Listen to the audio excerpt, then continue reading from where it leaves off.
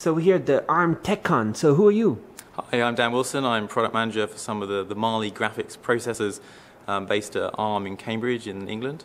So here you had the session, you were just talking about the Mali-470 GPU. This is for wearables? Is that what it is? Yes, absolutely. Wearables, ultra-low power devices were a key input into design of this graphics processor. So what do you need to consider when you do wearables or this processor? This is GPU that you call about energy efficiency, right? Yeah, absolutely. And I mean, dynamic and static power are both very key considerations in creating this GPU in order to ultimately, with the aim of increasing battery life of wearable devices. Prior to this slide here, we've looked at the dynamic and the static power changes which have occurred within the graphics processor. And we can see the result of all of those changes was a step change increase in energy efficiency compared with the previous generation of Mali graphics processors. So we can see, the Mali-400, Mali-450 very much established within the market there on the graph on the left-hand side there in grey, and then the Mali-470 in green. And this graph is showing the normalized energy efficiency in FPS, so performance per milliwatt across the generation of the Mali-400 series. And you can see we get a 2x increase in energy efficiency as a result of all of those changes. 2x energy efficiency, that's the most important thing for ARM processors, right? Yeah, I mean, absolutely. I mean, half the power consumption is what we're talking about here, so it's a major reduction. So one thing people want with a smartwatch, they want longer battery life. Yeah, absolutely. That's the most important thing, right? Yeah, and I think, in terms of the graphics subsystem, obviously, there are a lot of components within a smartwatch, and we think that, every provider of IP or components into those devices needs to do their bit to reduce their power consumption so we can get towards that kind of like 1 week between battery charges. And on the graphics subsystem side, which is what we're talking about with the Mali-470, we think we've done that with halving the power consumption, and now we just need to get all the other components in the same shape.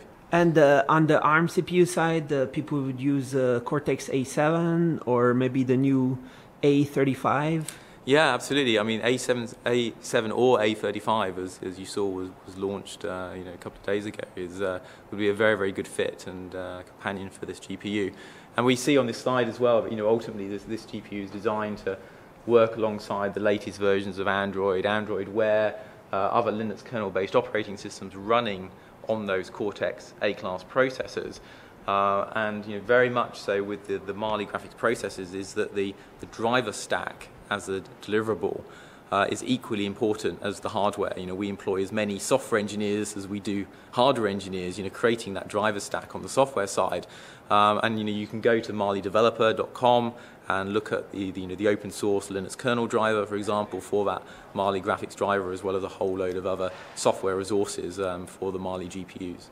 So what you are making possible is that people have like fast frame rate, Android Wear, cool smartwatch with a week or more battery life. Absolutely, yeah. It's all about reducing power consumption dramatically across performance points. So when you're interacting with the device, you want that really slick kind of smartphone experience. It has to be very responsive, high frame rates. But then for a lot of the time, when you're just displaying the time on your watch, then we need to be extremely energy efficient in that mode as well in order to get you that long battery life overall across those operating modes. Do you work together with display makers? Like maybe they come with new displays that have 1 frame per second or even like no frame per second, do you work with e-ink or with memory LCD, or these guys, they have special LCDs, they might have different frame rates and all that. Can this support it? So display technology is very important. So the graphics processing side is one step removed from the display. So we don't actually interface with display control on the graphics side. We have other IP that does that, display processor IP, and on that side we very much do work with those companies closely. But on the graphics side, the great thing about graphic processors is that they only update the frame buffer when there is a change. So the control of the frame rate isn't based on display technology.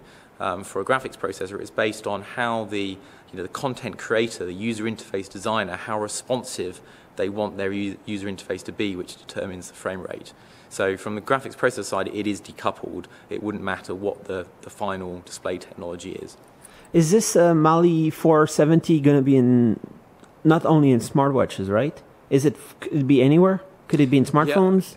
It could be. It could certainly be in smartphones. I mean, ultimately, the high level aim for this project was to bring the smartphone experience into other classes of the device. So wearable devices, IoT applications where the power constraints are higher than in smartphone. Now, low power is a great thing. Will it be used in smartphone? It might. Ultimately, having low power in smartphone is very attractive to our partners. But the real aim of the product was to reduce the power consumption to a point where we could apply this kind of graphics to other classes of devices, not just smartphone.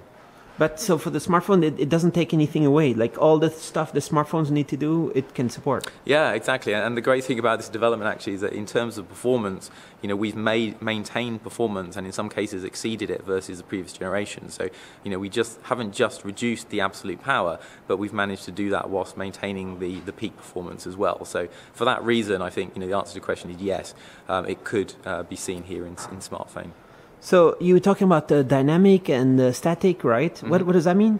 Yeah, so dynamic power is ultimately when the product is actually doing something, when you're rendering a frame and all of the blocks within the GPU are switching on and off, you're getting signal transitions within the design, and that is consuming dynamic power. Whereas static power here is kind of just the leakage power, so the power that regardless of the workload you're doing is always going to be burnt just through the natural characteristics of the silicon technology that it's working on. So within that interactive mode of operation that I mentioned before, when you have high frame rates, dynamic power dominates. But a lot of the time, you've just got the watch being displayed, or the watch face being displayed here, showing the time. And you're going to be updating that display, the maximum of 1 frame per second, as the second hand kind of rotates around on the display. So it's a really low performance point, and then static power becomes really important. So we have to be able to save both. All right, so Mali-400, Mali-450, were you also working on those? Yeah, I'm the product manager for all 3 of these products. So, yeah. Have you been surprised by the success of Mali? Well, because it's huge, no? Well, I guess I have the benefit of being able to look at how our product stacks up against the competition. So, it kind of sounds arrogant, and it's not meant to be. Am I surprised? No, but only because I've got the information. But I think it's fantastic that it's been as successful as it has been. And ultimately, though, we can't be complacent because the industry keeps moving, requirements keep changing. Excuse me. Performance point requirements keep changing, as do power budgets. So, we just got to keep developing. And so with the Mali-470, we are basically having a new 2016 refresh of this very successful GPU. So 2016, that means you are working right now as under development. No, this is a stage, right? What is going on right now? Sorry. Yeah. So development is finished. From our point of view, in terms of the hardware, it's finished. It's in the hands of our silicon partners, and then there's this kind of like the nature of our business is that there's a delay between licensing of a new product and when it ultimately appears in final devices. Because there's a lot of stages, it's got to be designed into a silicon chip, and that silicon chip has to go into devices which are designed. So about a year is kind of your kind of rule of thumb between licensing a product for us and when it appears in the shops.